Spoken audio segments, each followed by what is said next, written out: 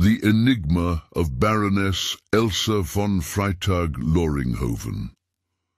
In the heart of New York City during the early 20th century, amidst the roaring 20s, the smoky jazz bars and the burgeoning art scene, there was a woman who stood out, not just for her eccentricities, but also for her boundless creativity. She was Elsa von Freytag-Loringhoven, known simply as the Baroness. Elsa was born in Germany in 1874. Throughout her early life, she faced hardships including abuse, poverty, and the turbulence of 2 world wars. These experiences carved a rugged, resilient spirit within her, and she began to channel her emotions into art.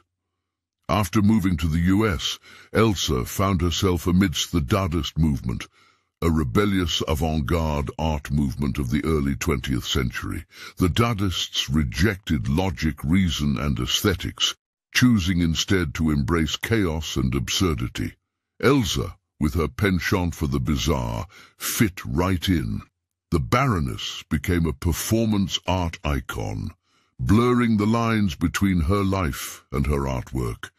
Elsa would walk her pet lobster on a leash, wear brassieres made of tomato cans and tape spoons to her bare breasts, challenge norms, and scandalize the Puritan sensibilities of her time.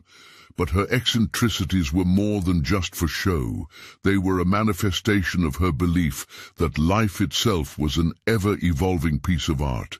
In her poems, Elsa combined sounds, visuals, and written words to create an experience rather than just a narrative. Her work was rebellious, challenging the conventional structures of poetry and art. Perhaps her most controversial work was The Fountain, a urinal she found and presented as art. While Marcel Duchamp is often credited with this piece, there is substantial evidence to suggest that Elsa might have been the true creator, with Duchamp only acting as a middleman. Regardless of its true authorship, The Fountain remains one of the most iconic pieces of Dadaist art, challenging the very definition of what art can be. Elsa's relationships were as tumultuous as her art. She was known to have had numerous affairs with both men and women, artists and thinkers, but it was her relationship with herself that was most complex. Elsa often oscillated between moments of profound self-love and deep self-loathing, which further fueled her creativity. Financial struggles and mental health issues plagued her throughout her life.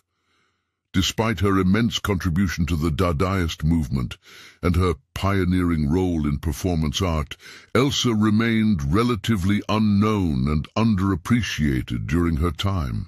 In 1927, amidst personal struggles, Elsa tragically took her own life in Paris. But her legacy is far from forgotten. The Baroness Elsa von Freytag-Loringhoven remains an enigmatic figure in art history. Her audacity to challenge societal norms, her unique perception of art, and her unapologetic embrace of her true self make her a beacon for artists and rebels alike. In an era where conformity was the norm, Elsa dared to be different, not for fame or recognition, but for the sheer love of expression. Through her life and her work, Elsa teaches us that art is not just something we create, it's something we live, breathe, and embody.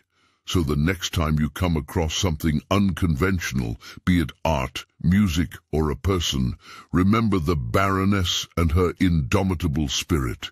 For it is in the unusual, the bizarre, and the outlandish that true creativity often lies.